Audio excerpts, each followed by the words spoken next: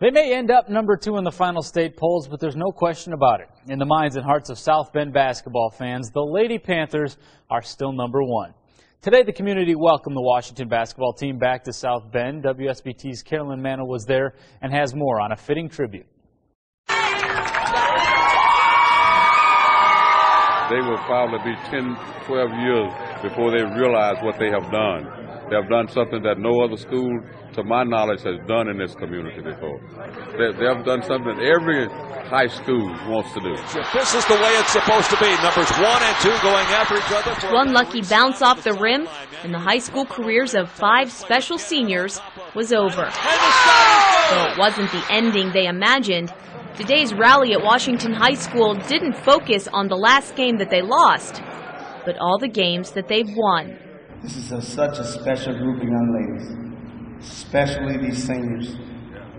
They have left a legacy, a roadmap here at Washington High School that young girls will be able to follow.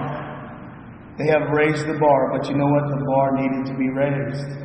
And I want to thank you for that.